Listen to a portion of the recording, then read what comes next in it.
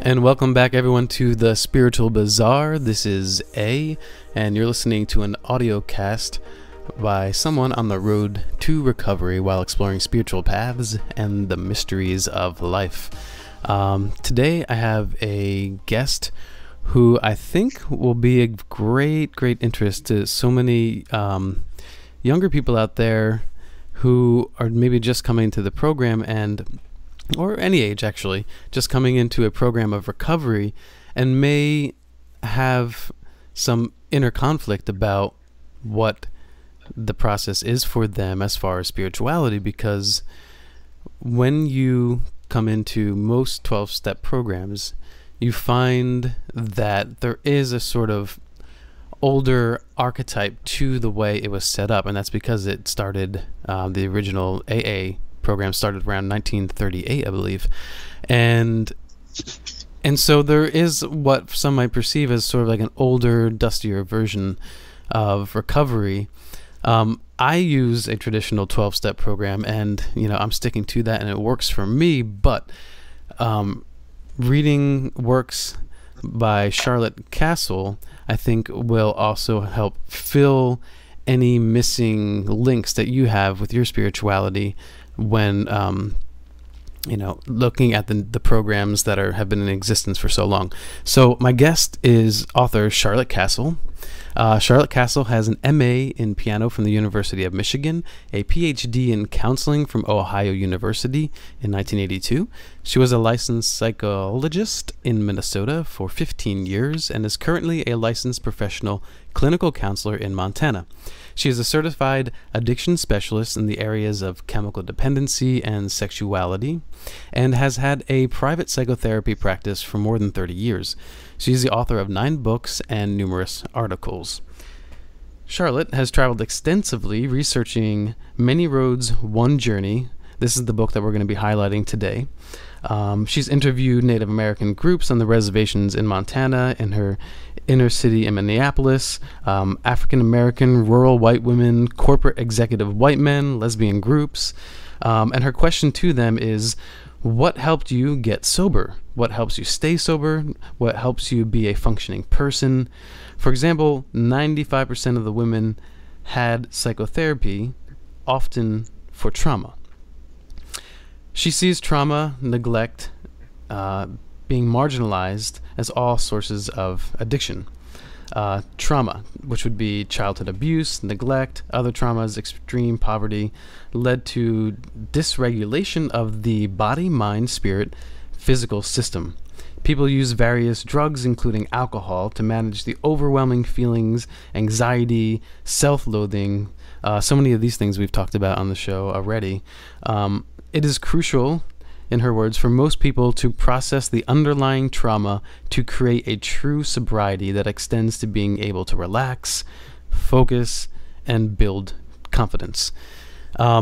So the book that we'll be talking about today, again, is Many Roads, One Journey. And unfortunately, I've not yet had a chance to read the book before the interview.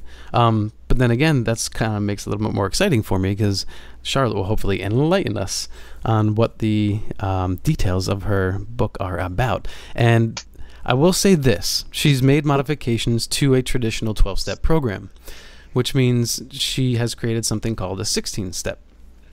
So, Charlotte, welcome to the show.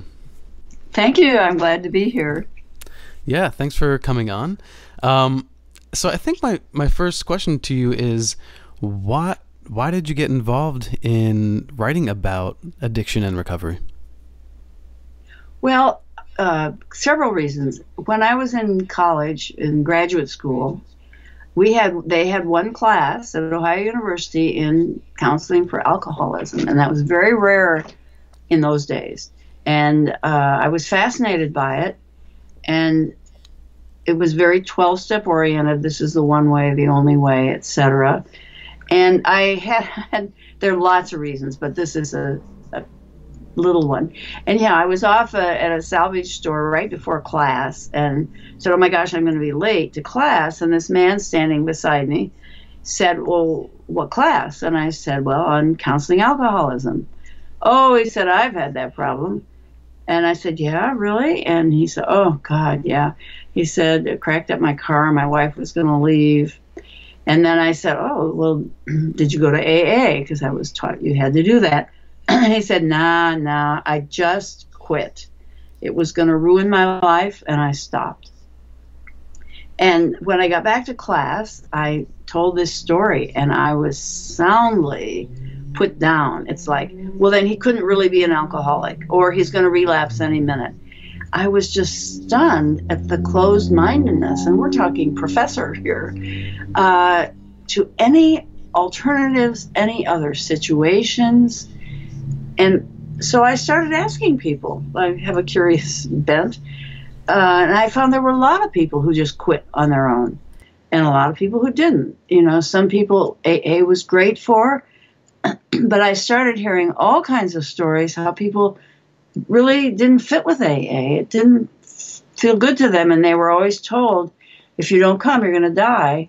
And it was like fear and threats, and didn't sound very good. Now, other people loved their program, and they got a lot of help from it.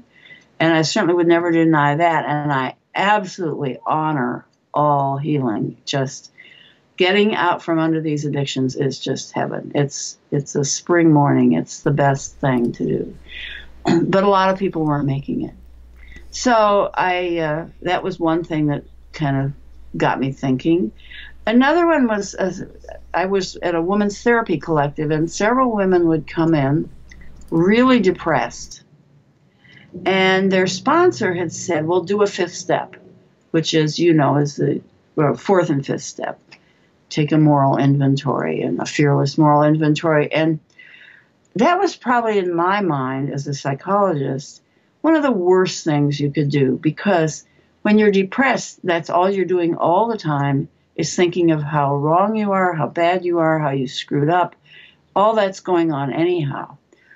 What we know from research with depression is you need to say, here's what I know how to do. Here's what I'm good at. Or if you can't get that far, take a walk around the block. Eat something good for you. Eat an apple. Anything that takes control. You want to build yourself up. You want to feel like you're an okay person, because depression has such distorted thinking. So, well, have you ever been depressed yourself? Oh God, yes. Mm-hmm. I was terribly depressed in my 20s when I was married. Yeah, I got a divorce. I went to England and studied piano and came back and got a job teaching at a university. And I really worked on how not to be depressed. I could write a book on that too. Yeah, I haven't been depressed through all kinds of losses and deaths and things in my last 40 years of life. Yeah. Oh yeah, I was terribly depressed. So you're depressed, you said, because of your marriage, or just happened to be during that period? Well, I was all of the above. I wasn't brought up to have much self-esteem. I wasn't assertive. I couldn't speak up for myself. I didn't have my voice. People don't believe that now, but it's true. And I was just like, quote, codependent, to use that term. I monitored my thoughts and what I did to please my husband, which didn't work anyhow. I always kept studying the piano. All that time I taught piano, I studied piano, and that was my help, my guide, my God, my everything. It helped me so much because I could get into the music and go away from all the world and feel good and feel myself. So that was wonderful for me. But it didn't solve the problem. Yeah, and I have to wonder, I guess, because you had a depression and that was related to a relationship, and a lot of your work emphasizes what it is like for a woman. How does a woman deal with relationships and addiction? I'll just go through a list of some of your books. One is If the Buddha Got Stuck, a handbook for change on spiritual path. If the Buddha Dated, If the Buddha Married, Women's Sex and Addiction, a search for love and power. Finding Joys, If the Buddha Had a Kiss, etc. Yeah. And so when people look up Charlotte Kasl online, they find a lot about women being empowered. So I wonder, when you were first exploring addiction and recovery, did you always have a sort of emphasis on women because of your own sort of personal perspective? Yes, although I would just add, those books aren't just for women. Lots of people write From Many Roads, One Journey and the Buddha books. Far more women read those kinds of books, but I get letters from men as well that have been helped by those. So they're not just for women. Sure. And they're also, right, and I didn't mean that to come off the relationships. I just mentioned those other books because you had come out of a relationship. But yeah, I understand those are definitely for all people. But overall, I mean, I think that your book, Women, Sex, and Addiction, had a major impact. Yeah, that was definitely focused on women. There was nothing written, not a word, basically, for women going into these sex addiction groups back in the mid-'80s, and I don't know exactly when it started, in Minneapolis. And there was a book by a man that people were reading a lot, and women had nothing. And I know women would try to understand themselves through reading that very book by a man. And I remember saying in a therapy group I led, gosh, wish there was something by a woman. And then someone piped up and said, well, why don't you write something? And I thought, me. And then, bingo, it just caught me. And I thought, well, why not? And I had a lot of synchronistic events that led me to that. But yes, that was research with a lot of women. And I have one chapter where I interviewed a man's sex addiction group, which was just a fabulous interview. And I put that in the book too. So that's in there as well. But for sure, it's a small part.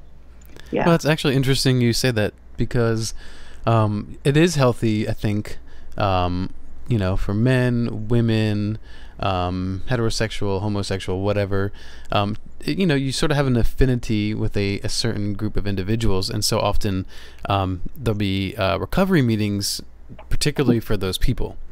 But then I remember hearing a story once where, the woman had gone somewhere, she'd traveled, was looking for a meeting, and the only thing she found was the meeting with whatever name. It didn't say anything else, and that she knew of. And she walks in, and it's all men. And she's, oh, okay, I'm sorry, and goes to walk out. And they're like, wait, no, come in.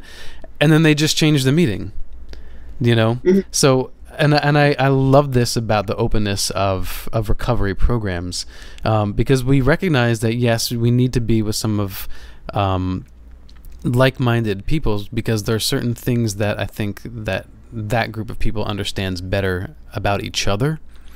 But then there is that crossover, obviously, every day in your typical meeting. That said, I feel that something like that chapter you mentioned in your book is extremely important, because even though as a man I might go to a meeting that's just for men, and because I feel safer talking about certain things, it has to be beneficial for women and vice versa to understand what those men are talking about privately at some point, and I think that's a very, very important point that you made. Well, I would underscore at some point, because women have been taught to try to be understanding of men all the time. Mm-hmm. And what women needed to do is start understanding themselves. Right. Women are taught to listen to themselves, value what they think. I mean, I was brought up, I'm getting up there, and brought up that men were it. There were hardly any women in law school, medical school when I went to university. It was a different world, and women are definitely brought up to value men's work. And the women would stand in the other end of the room talking about babies and all that stuff, that was quite frowned upon. It's not the real thing to talk about. And that's changed a lot. But I would like to address what you're talking about a little bit. I was in Minneapolis, which was just the best place to be for researching this and writing it. I'm not sure I could have done it anywhere else.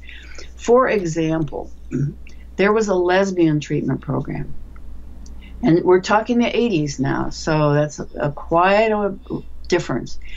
And the Hennepin County treatment program had maybe a 6-7% success rate with lesbian women. And that's pretty much average for a lot of treatment programs. Maybe some do 10 to 15%. Well, the local one had about a 70% success rate. Now one asks why? Well, because if you're in the closet and ashamed of who you are as a lesbian, if you've been punished for it, if you can't talk about your life at work, it invades your whole life. And that's no place that, you know, AA isn't going to work to talk about that kind of oppression. It's not designed for that. So those women started out saying, hi, I'm Judy, I'm alcoholic, and I'm a lesbian. And to say it, get it out there, come out. Because when you're in the closet, I tell you, there's so much you're missing in life. But there was so much threat. You know, I counseled a lot of lesbian women who were maybe a school teacher, but then they'd go to bars, you know, cross-dress and stuff like that at night, because that's what was there. So that was huge. And the same thing in the African American program. They talked a lot about what it feels like to have descended from slavery in this country. It was a huge part of the program, and what it's like being black in America, and still is, the slights, the not getting waited on, the higher cost for interest at the bank, all kinds of things. So it was very common. They had a much better success rate. So Native Americans started having Native American treatment programs, and they had women's programs, because women's programs are where women will talk about incest, battering, and abuse. And they typically don't bring that up in mixed groups. So there's been a lot of good reason to have these separate groups. Later, maybe very later, or in social situations that are focused on recovery, people can get together, but there's such a need to separate it out. So anyhow, they would get together, and they had a sober New Year's Eve party. You know, they had other parties during the year. They did sweat lodges together, all kinds of things to bond them together in their tradition, in their history, because it honors who they are in some very deep way.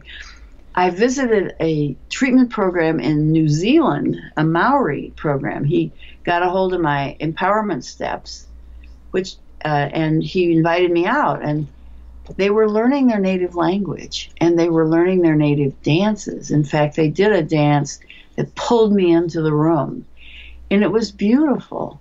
And they were feeling so proud and so good about who they were. I mean, it was working on that. So it's very important that we realize that people need to address those deep, deep issues of oppression that they've struggled with, and with women. So when I consulted with a lot of treatment programs back in Minnesota, we were working to try to have separate women's groups, because like a woman who took fifth steps, she said just about every fifth step with a woman had to do with incest and abuse. Well, that's not exactly her fifth step, it's her pain. You know, that's not her moral inventory, it's somebody else's, but it's how she's been harmed. So women need a safe place. Men need a safe place too, because men keep a front up with women, and they need a place they can let that go. So yeah, it's a big question, it's a big field. Yeah, and I can't speak for women, obviously, in general, but you know, I think for men, a lot of men that I've talked to, I think what they're suppressing is the shame that they had of the things that they did. I think that yeah, and it seems to me, and I'm just reaching here, but it seems to me sort of what you're saying is that for women, that the shame and the pain they're suppressing has more to do what's happened to them. Yes, I would say that's true. And women have certainly done tacky things, no doubt about it. But the underlying piece is generally the trauma. Okay. And yeah, Have you worked with men as well, or mostly with women? I work quite a bit with men, and I like working with men, especially men who've had trauma. Do you find that men are curious about how women feel? Because part of recovery is understanding relationships, I think. Well, I think the starting place is finding out how you feel and making friends with that. Because you need that inside you, that you can say, yeah, I feel rotten that I did that. And you can get a way to let go of it. It's like, that's how I was then. That's the best I knew. I don't like that I did it. And I did it. And that's me too. And I forgive myself. You know, we need to be able to make friends with all of that trauma and all the tacky things we've done in our lives. And that's true for everybody. Well, I mean, a lot of addicts deal with... I'm sorry, go ahead. No, go ahead. A lot of addicts deal with first just getting past that point of having the thoughts and the obsession of using again. Even when they don't want to, those thoughts kind of like still come up. So can you get to that healing place if you still haven't relieved or have that obsession lifted? I think it's different for different people, but yes, that beginning part is so important. And I would add there another treatment program, which is Health Recovery in Minneapolis, which helps heal the physical body. She's written several books, one called 7 Weeks to Sobriety, and I knew her very well when we were all in Minnesota exploring new ways to do things. She says, you know, there is one cause of relapse, and it's cravings. And her program is all about healing the physical body and getting past cravings. Now, they do some psychological and group stuff, not anywhere near what you might do in a 12-step treatment program. But she gets people tested out for allergies, for systemic yeast, for adrenal fatigue, all these things that make you feel lousy. It's the same thing that makes me want to go eat sugar, you know, that when I feel down and I've eaten wrong. So she does a lot of education with nutrition and healing the physical body. And she works with natural substances. So it's a fabulous program, and people do very well, especially the revolving door people who keep going back and back, and they just can't stay sober.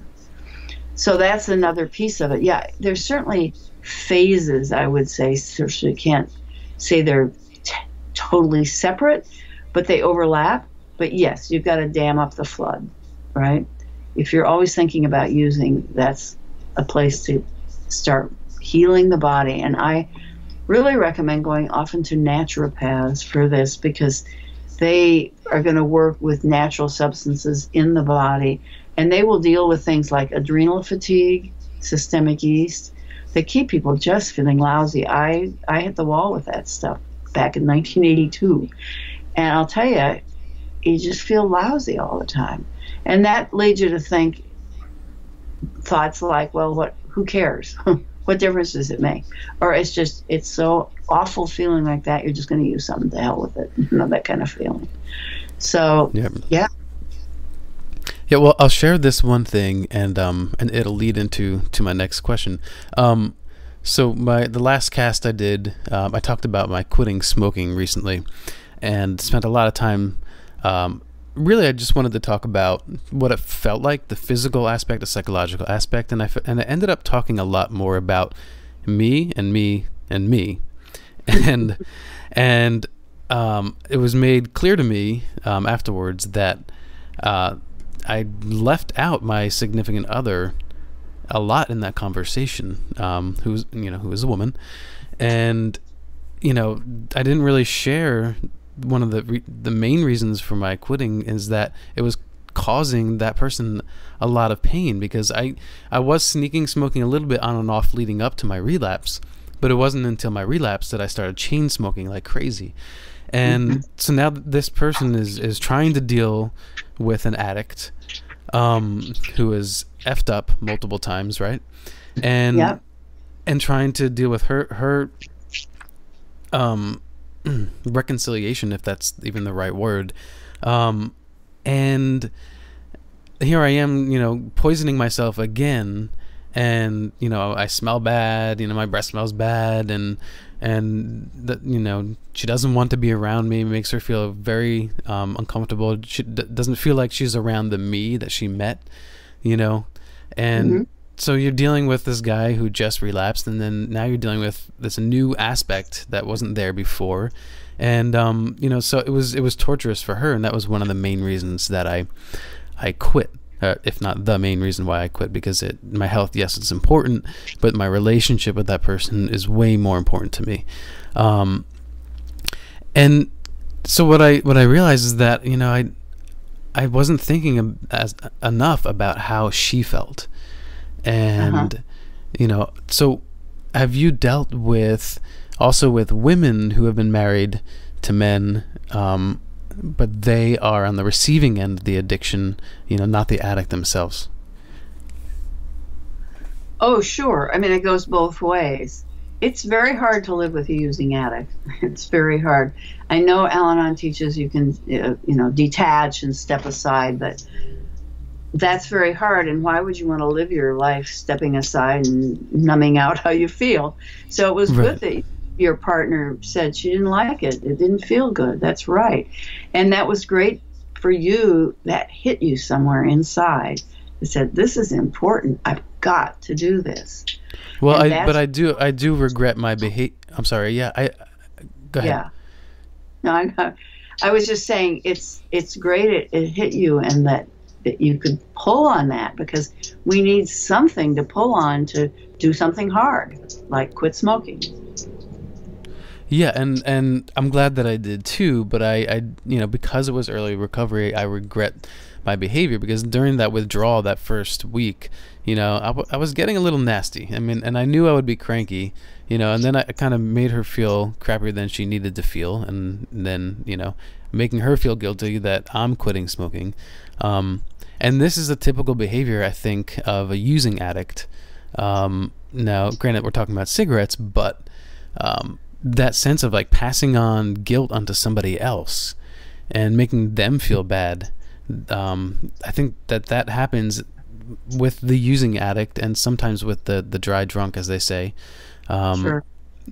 And you know, so it's just so much that we put the people that we care about and we love through. We really tortured them a lot.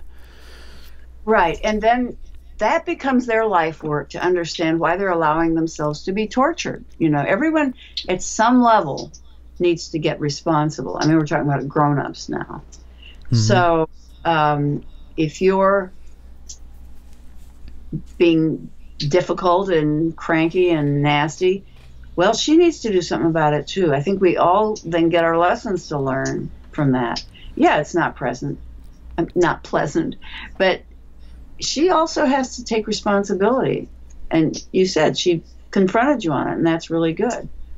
Did she threaten to leave, or did she leave? I mean, not over that. No. Of course, we're still, you know, there's still the we're still together. But yeah, it's that idea of, well, I don't know if this is going to work out, because I don't know that you, the addict, are reliable, you know, so that's always there.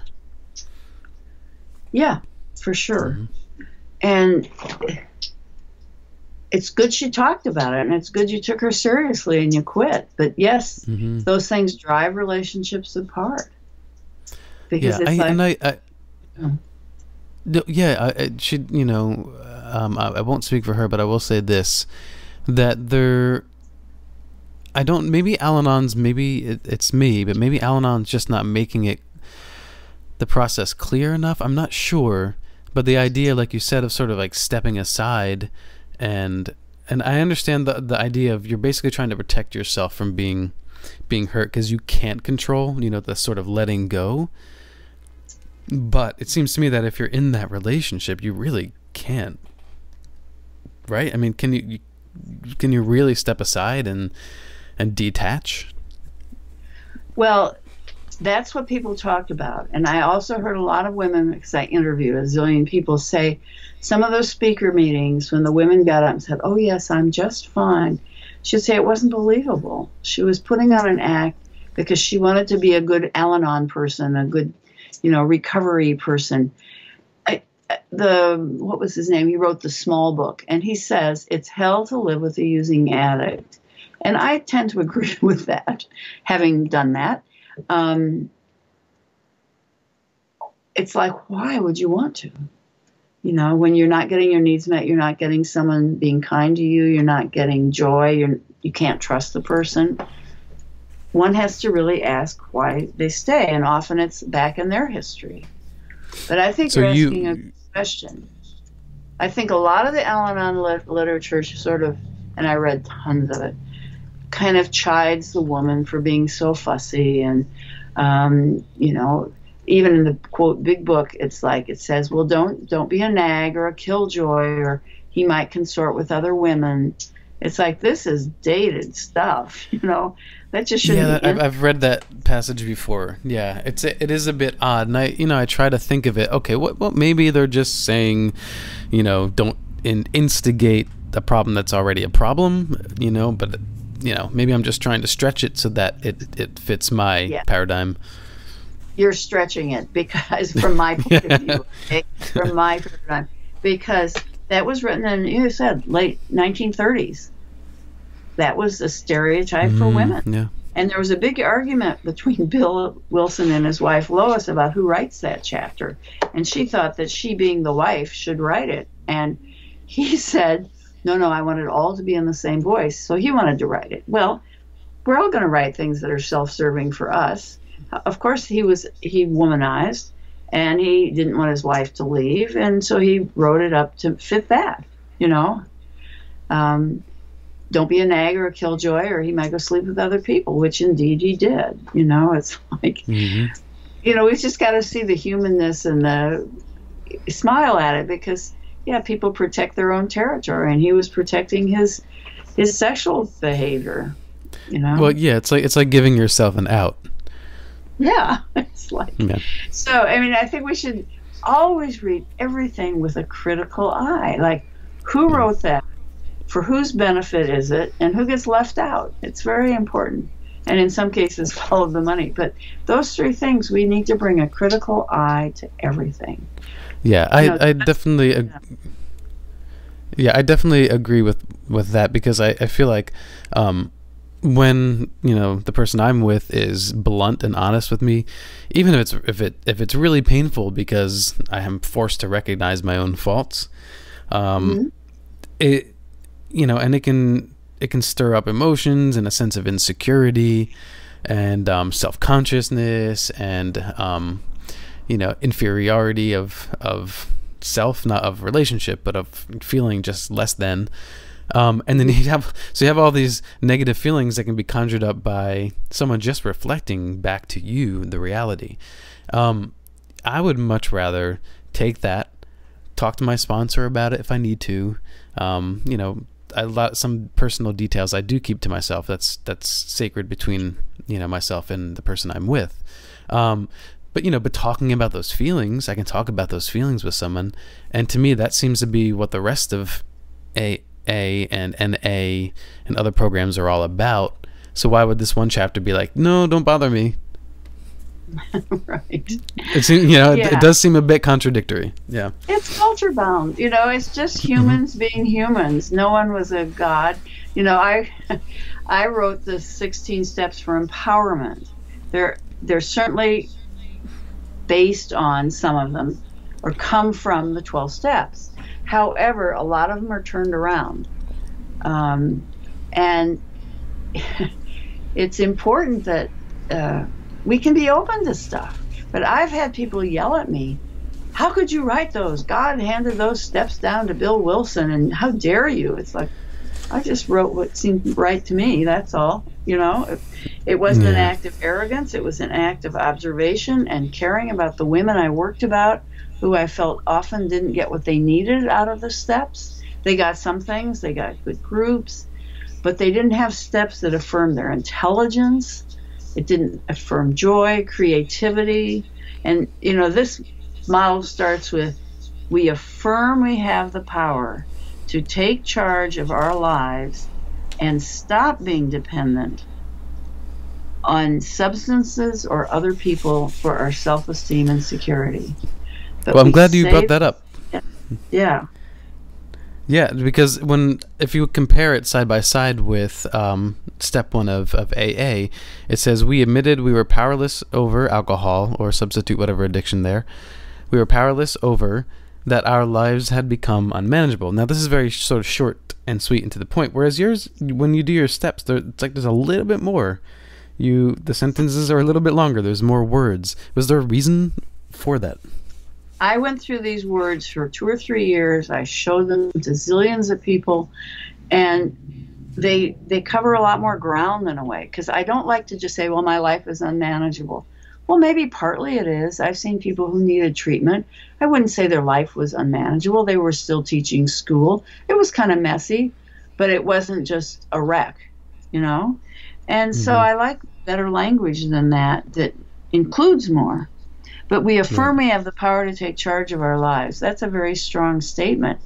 A friend of mine took this into the prison in Columbus, Ohio.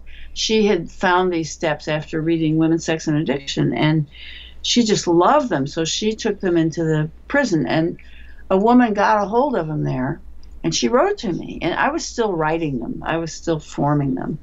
And she said, that was so wonderful. She said, no one ever told me I had power before. I was always told I was nothing. And that sentence just lifted her up. And it doesn't mean you don't apologize for your harm to others, but this also includes, we make a list of people we have harmed and people who have harmed us. And a lot of women apologize for being abused. And women need to say, that was harmful to me. That wasn't okay. And men need to say that too, because sexual abuse of men has been certainly ignored a lot, and it has a huge, it extracts a huge price for people. Sure, and especially men with physical abuse. Yes. But the so sexual... let me just give it... Go ahead. Oh, no, go ahead. No, you go ahead. No. All right, well, sexual abuse with men, there's so much shame around talking about that. Or when a 15-year-old boy's had sex with a 23-year-old woman, it's sort of like, hey, all sex is good sex. What's the problem?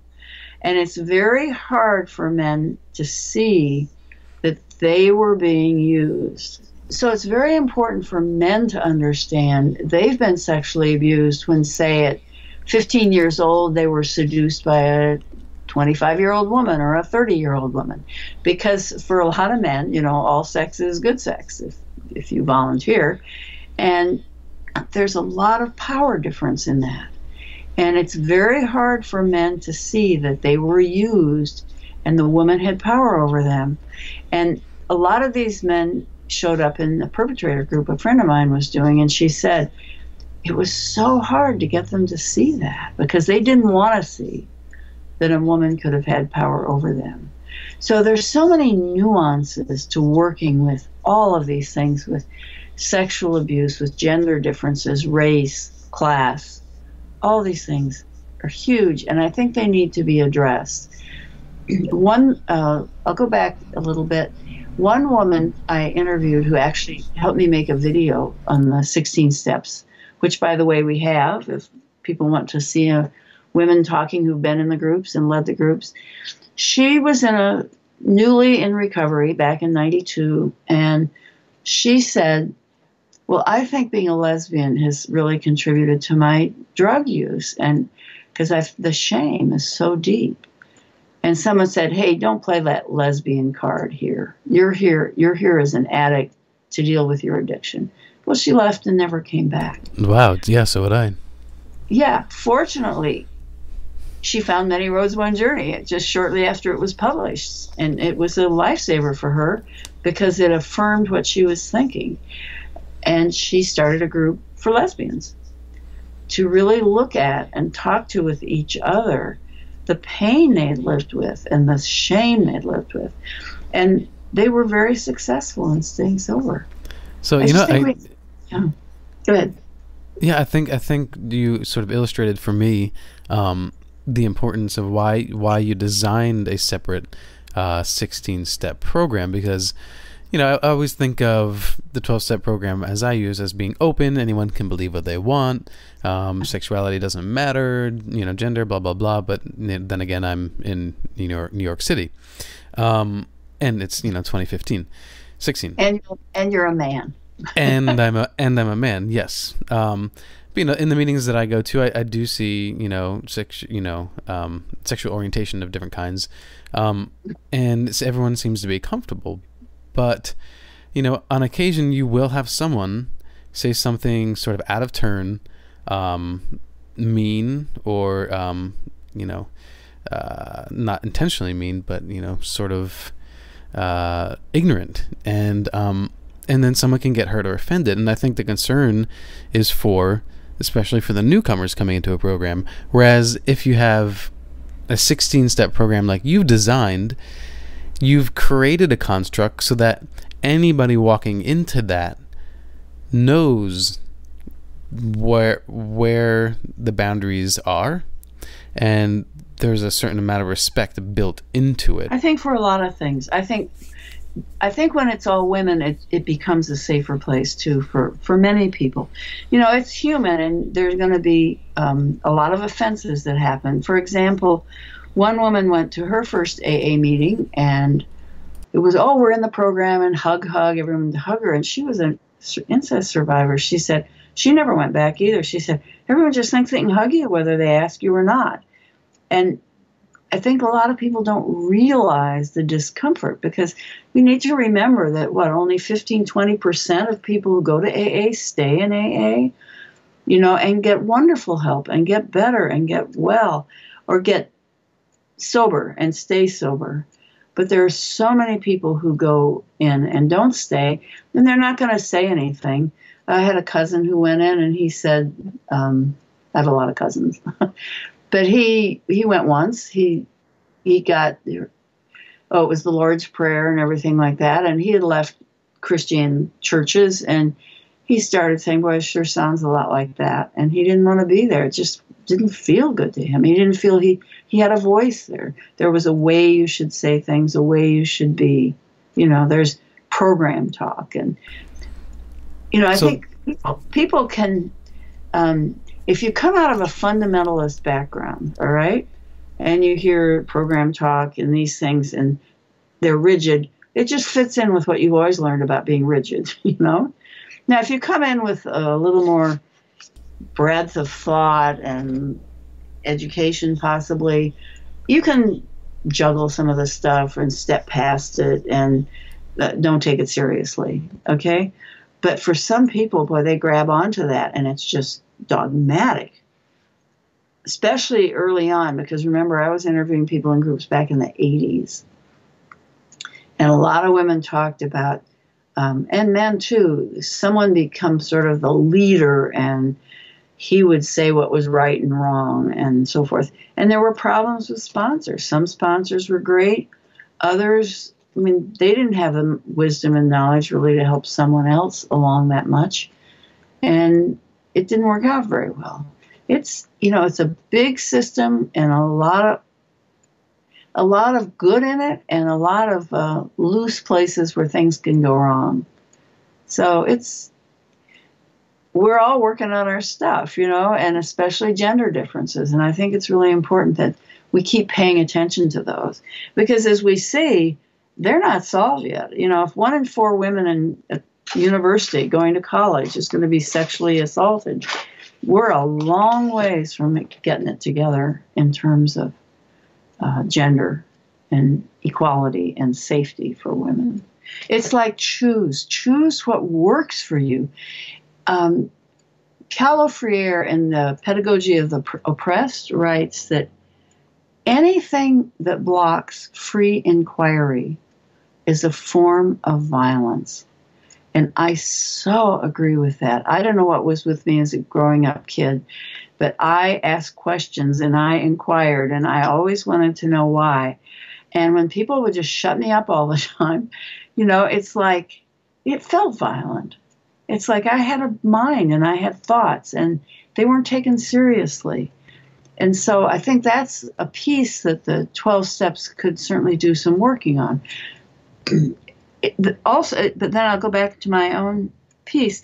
Mine is much more of a developmental model. For example, the 12 steps, if you say kind of the level of development, a lot of it is loyalty, which is good, conformity, external locus of control, meaning you do the way it says to do. You use their words, you do the steps, you believe what they say. Like if you don't go to groups, you're going to drink. Well, that's not necessarily true. You're not necessarily going to drink. So all those things are like early adolescence, right? Conformity, don't rock the boat, all those kinds of things. Later in developmental stages, like teens, later teens, people go through often a very strong sense of noticing what's unfair in the culture. And they ask questions. And they're disillusioned by a lot of things that they took for granted. And that's a very important step in becoming a mature human being that has an inner world, that has beliefs, because they're based on observation and experience. And so it's like, what do you see? What do you think? What feels right for you? That's what I wish we'd ask everyone. I mean, my dream, I say this in workshops, is in a treatment program, put up a section on every kind of recovery program. And there are a lot of them, but they're also not talked about in 12-step programs. And just say, go read those things. Read what they say. See what fits for you. See what feels right, what grabs you. And I think that would be so empowering to people. It's assuming they can do that. And what I hear back as a response from treatment people is, well, people are too messed up to be able to do that. Well, I think that's expectation that will fulfill itself. But, I don't think that's true. So people I work with, I can talk about different programs, and they'll listen with interest. They can read, they can think, they can feel. And I assume they can do that. So it's different. We come in with heavy assumptions, and we have to realize how much we're controlling what people think they can do. That's a long piece. No, it makes sense. But I do know with my program, like we talked about earlier, some things that I may disagree with. I kind of just, ignore them, or try to interpret them in another way, because I just think to myself, okay, what's more important, disagreeing with some things here and there, or my actual recovery, so I choose my recovery as being more important. But yeah, again, like when it's early recovery and people are first getting exposure to these programs, if it was more inviting, then maybe more people would stay and work it longer. Hopefully. Yeah. But anything to keep people on the path. I mean, this addiction stuff is just, it's so horrendous. There wasn't meth when I was in high school. Maybe senior year, we snuck a bottle of vodka out of our parents' thing and threw some of it in the punch. I mean, that was our big deal, And it was nothing like kids are doing now. And nobody was smoking pot to, speak of. Grass grew on the ground. It was just a different world. And certainly there were some alcohol problems in some families, but it wasn't anything like it is. Also, the sexual stuff, I think, is contributing to addictions, because this sexting in high school, I interviewed a couple counselors, and he said, oh my God, it's one of our biggest headaches here. He said, 10 years ago, you never heard of it. And now, these boys, they're just mostly being adolescents, but, inappropriate, but the girls are being inappropriate, and they don't have good boundaries. And so then he shows the photograph to his 20 best friends, and then he gets arrested for pornography, and he's in big trouble at 17 as a sexual perpetrator. And it's probably something that could have been helped if both the female and the male had a ton of education, had a ton of talking about all this and getting the danger. But I mean, these things are becoming huge problems. So I wanted to go back to also the idea of being, having alternative religious views. So, like, again, like if I were Wiccan or pagan, do you know, are there groups out there that are using your 16-step program on their own and just sort of forming their own groups? Yes, you go online. There's someone who actually stole most of the steps for him. And no, there are a lot. I have in my, I have a workbook that has the set 16 steps. It has exercises that go with every step, so you can really work them, very specifically. And then I put in announcements people sent me, and one was a Wiccan group. They just sent me one. I got an announcement from a AIDS group that was in recovery, was using them. They've been used in high schools for people. They've been used a lot in shelters for women. I mean, yeah, go ahead. Oh, no, go ahead, Charlotte. Well, think about when a woman goes to a shelter. She's been abused, she's been battered, she's been put down generally. Mm-hmm. To stand up, and I often go to programs, by the way, when I give a workshop, I ask, just take me to a shelter or something and arrange that. So just as a community service, to go work with some women, and we'll start with that phrase. We affirm we have the power to take charge of our lives. We get up in a circle and we get into our bodies. Yes, we can do it. The thing, we raise the roof. People get up and in their bodies, and yes, I can do this, and feel it inside them. It's great. I love doing that. It's such a welcome piece for people. Well, yeah, I have to ask you about that too, because in the traditional 12-step program, there's the idea of sort of putting your will aside and letting a higher power step in. And you hear it all the time. It's like, I kept trying to do it on my own, and I kept messing up. So I'm putting my will aside. I'm letting the higher power step in and guide me, or let their will be, not mine, or something along those lines. And it's a weird sort of paradox, I think, because one, you have to have the will to make the choice to be in recovery, and then you're giving up your will. Or are you giving up your will to let the higher power come in and guide you? So how do you deal with that in your 16 steps? Do you feel like you've sort of balanced those two things, your will and using a guidance from a higher power?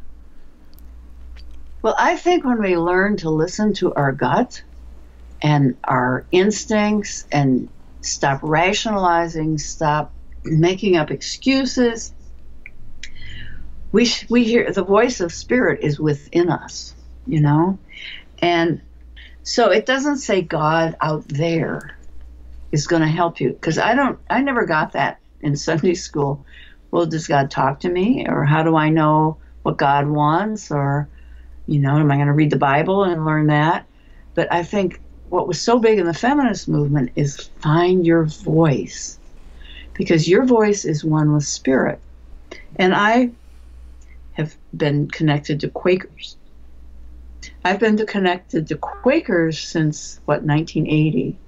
And it's all about listening to that still small voice within you.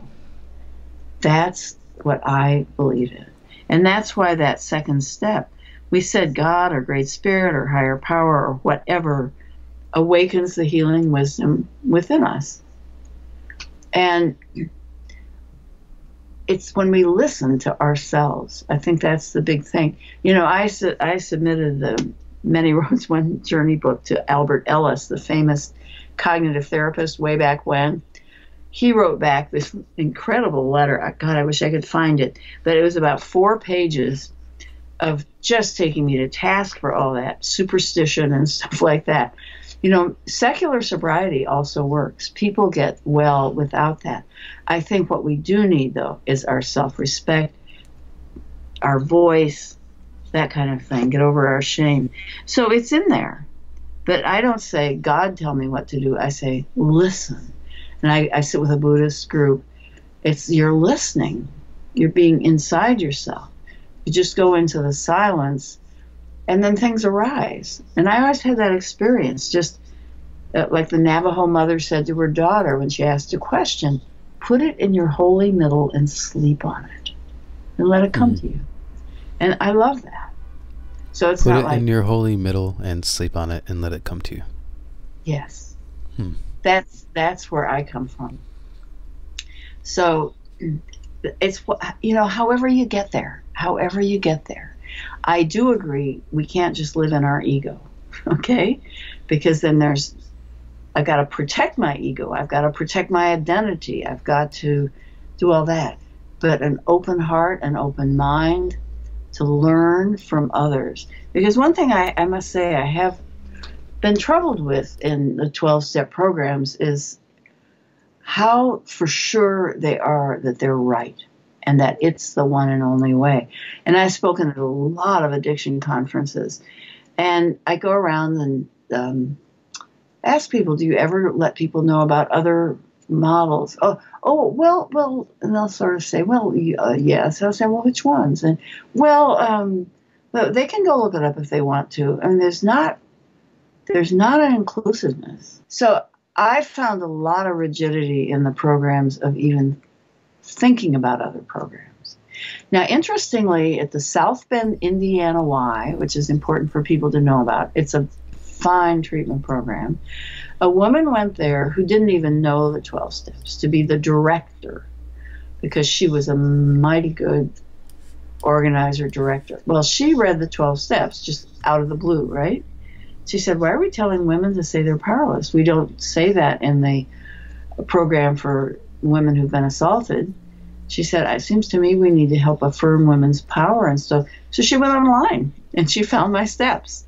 And she called me and I talked to her at length. She was so thankful. And then they got a grant and brought me out, and I did a training for staff and everyone. And it's a 16-step model now. And they had a 500% increase of women staying in aftercare who used that model. And the other part that was so beautiful to see, because I have one on creativity, because affirming the creative spirit, my gosh, when we let ourselves think outside the box and be creative, that brings us alive. You can hear it in my voice right now. It sparks us inside. Well, the things they had done, they had painted designs on some of the sidewalks, the chairs, made things. They were having a wonderful time being creative. And it was lighthearted. It wasn't so serious. And I think that's important. I judge a lot of things, judge is maybe not the best word, but on how much people can relax and laugh, how they can not take themselves too seriously. Yes, seriously, but not all the time. I think that's very important. But when you talk about creativity, what are you thinking? Can you give any examples at all, or? Sure. Well, one was they painted designs on the sidewalks of where they lived, and then another one they actually painted the chairs, and then another woman, she had a box that she brought to a workshop I gave because she was in the area, and she led the groups, had led zillions of these groups, and all kinds of things to make, just cutouts and drawings. And a woman has sent to me a mandala for every step twice. I have 2 sets of mandalas that she has made on these steps. It's just beautiful.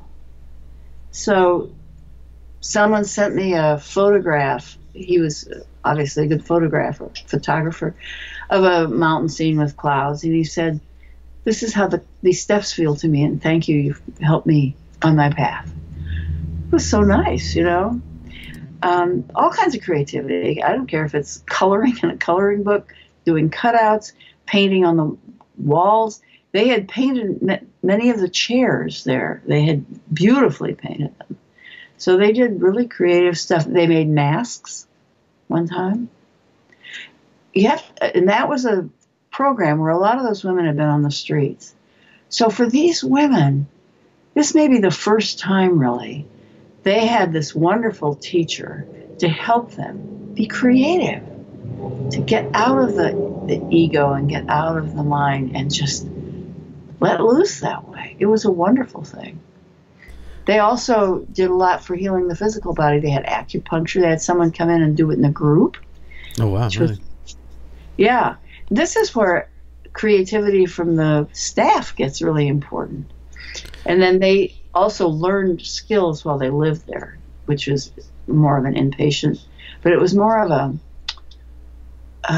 not just inpatient, it was where people, how would I put it? It was more like a home where you're learning to cook, you're learning to sew, you're learning to do all kinds of things that can get you jobs. And so it's an amazing program. Yeah, I think that's an interesting thought, to think that, appealing thought, that maybe, you know, branching off of the typical AA or NA meetings, that you have, you know, these sort of community meetings amongst addicts where you can teach each other things, learn things, be creative together. You know, but since these programs are, you know, self-supporting, basically by people coming into room and just donating whatever they can, $1 or $2, you know, per meeting, there's not much room for like hiring people to come in and do things for them. But I do love the idea of, you know, maybe encouraging people to, you know, share some of their Reiki practices or energy healing practices or whatever it might be, crystal work, you know, things like that. I think that's a cool idea. You know, but do you do that under the auspice of this is a meeting, or is it just something that, hey, let's do this together as a side thing? Right. I think it's important that you keep a structure in place, because self-led groups then rely on the structure to hold them together. Okay? So I think it's more that there's one day they do that creativity step, all right? And which one is it?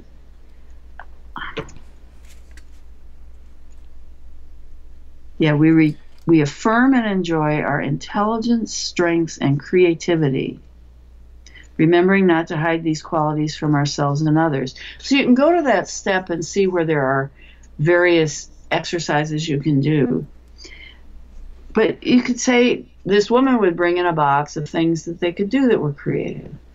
So just for that day, and just focus. It's kind of not all over the map, anyone doing anything. But I think it's open that people can talk about those things.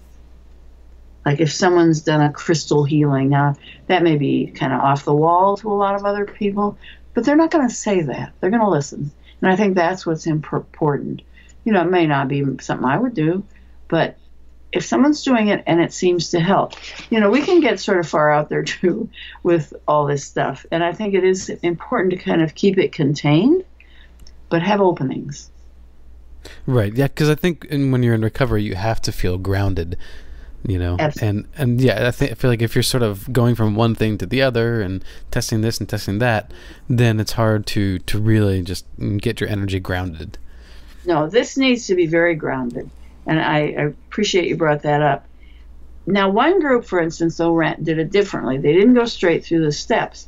They had whoever led the group that week, who was kind of the, I don't know what they called it, the trusted servant. They called it just who led the group. They've picked steps 10 and 12 for about 2 months straight. And they were all in troubled relationships, and that helped with those. We learn to trust our reality and daily affirm that we see what we see, we know what we know, and we feel what we feel. That was invaluable for women in battering relationships. I see that you're hurting me, and no, I'm not being too sensitive. I'm not being too fussy. I'm not being mean to you. I see this, and I know what I know, and I feel hurt, and I don't like this, and you're doing it to me. It's very important that people be able to say that. And if you look at the video, we had to edit out several people saying they loved that step the most because there were so many. They said, oh, the step just saved my life.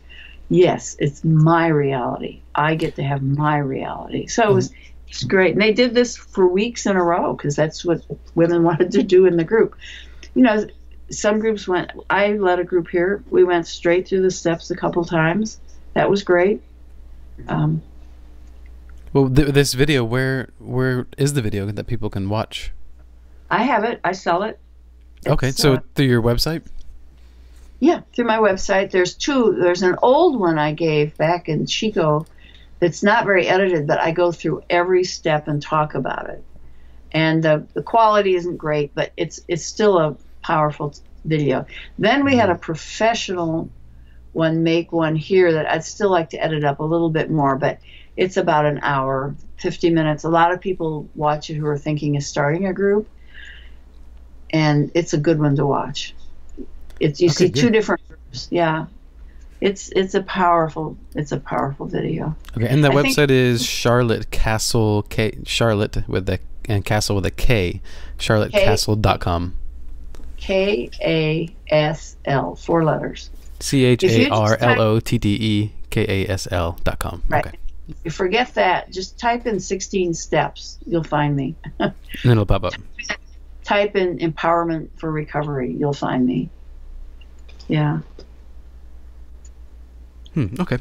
And I wanted to ask you this one last question as we wrap up here. Okay. So what do you feel, particularly for women, but also in general, what do you feel is lacking spiritually for women and most people? Well, that's a big question, spiritually. I hardly use that term. It is a broad term. I'll admit to that. It's a broad term. It means so much. But I think I go back to Quakers. We need to go inside, turn off all the noise, and listen inside to what's going on. Because we can learn to hear the counterfeit voices and that true voice of our center. Yeah. And I knew the true voice of my center when I said, okay, I'm going to move back to Montana now. I woke up. It was clear. You know, it took me a couple of years to do it, but I just knew that was it. I knew I'd found the right answer. And if we're in the habit of quiet, you know, and I like movies and sound and all that, but I like a lot of quiet and listening, because my writing requires me to listen. I'm trying to hear things, and I hear other people. So I think that would be the biggest thing for everyone is turn off the sound and just listen to your body. Listen to your stomach if it aches. Listen to your arms, your shoulders, your tension. Listen to if you're clenching your jaw. There's the wisdom of your body talking to you. It really will tell you a lot. Yes, I do my share of jaw clenching. And it's funny you talked about the stomach too, because I had mentioned in earlier episodes. I had this thing that I realized somewhere after relapsing and going to rehab. If I was starting to feel sort of anxious, and you get that anxious feeling in your stomach, I would literally let go of my holding on to my muscles in my stomach, and let my stomach like just go out and be as Buddha, fat Buddha style as possible, and or happy Buddha is I think the actual name, and and I would immediately feel a release of tension just by making a physical change. I could feel like my anxiety just sort of slip away. Oh, that's fabulous, and I think that's so true, to be in tune with this body and what you can do to let things loosen up and lower the anxiety, and what you can even do helping with the depression. Let me leave you with one last thought that came to me, because then I need to go. I adopted a child who didn't attach, and it was really, really tough. I was a single parent, was working, going to school, etc. And she, in adolescence, was in a lot of trouble and juvenile detention and all kinds of stuff. Well, I, for some reason, took the 23rd Psalm and said it over and over and over. The Lord is my shepherd, I shall not want. I mean, I don't even consider myself a Christian, but it doesn't matter because that's been said millions of times. And I thought, shepherd, yes, shepherd. You know, we all need a shepherd because we're all lost. I was certainly lost. And I shall not want, which before I even got connected to Buddhism was like, yeah, I shall not want her to be different. I shall not want her to not be in juvenile detention.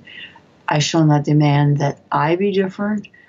And just listening to myself say, I'm not demanding this, I'm not demanding that. I'm taking it as it is this minute. She's there, I'm here. You know, I've got a stomachache, whatever. And I worked with that so much. And I noticed online they have some interpretations of the 23rd Psalm. Well, there's something I use. I sang a lot in the house. No one ever recommends that, but I do. And I sang the part of, ask and it shall be given unto you, seek and ye shall find, knock and the door shall be opened unto you, sing Alleluia, Alleluia. I sang that over and over. Well, the act of singing is really great, and doing anything but thinking about what's gone wrong is great. And it was comforting, and it centered me. Because what you're trying to do when you're feeling, you know, life is pretty rough, is get centered, get centered. So you're kind of the eye of the tornado. It's going on, but you're sitting there in a calm place. And I'm starting a book on this whole story of bringing up my daughter. And wow, it's such a story. She's dead now, but she has 5 kids by 5 different men. So that's winding its way into my life. So I want to thank you for asking me, and I would love to do more of this. Yeah, I'd love to do another part like you had suggested. Maybe we'll just go through all 16 steps and just do them one at a time. That'd be great. That'd be great. And do you need it? I'll talk to you later. I can send you a copy of the workbook. Yeah. Oh, that'd be fantastic. Yep. Yeah. Okay, well, great. Thank and you. Yeah. My pleasure. All right, so that's it for Spiritual Bazaar. Again, if you want to get more information about Charlotte Kasl, just go to charlottekasl, KASL.com, and her biography's up there, her books are up there, everything you need to know about her is pretty much up there. There's also some videos on YouTube, and yeah, that's it. Thanks again, Charlotte, for coming on. Take care. Thank you. All right, that's it for Spiritual Bazaar. This is A, and don't forget to like us on Facebook.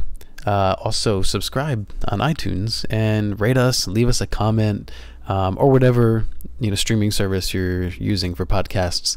I'd love to get your feedback. I'd love to hear what you have to say about the show. What's valuable to you? What do you want to hear more about?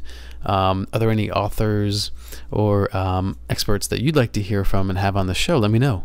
And again, please go ahead and email me at spiritualbazaar@aol.com and send me your comments, share your stories. This is a community, this is about getting better as not just an addict, but as a human being, which is why the shows that I'm doing are wide-ranging, because for many of us we have our 12-step recovery program, but to be able to expand beyond that and bring more supplementary information and practices and knowledge, I think makes for a more wholesome program, as Charlotte Kasl was speaking to. So again, thanks for listening. This is A, and be well, everyone.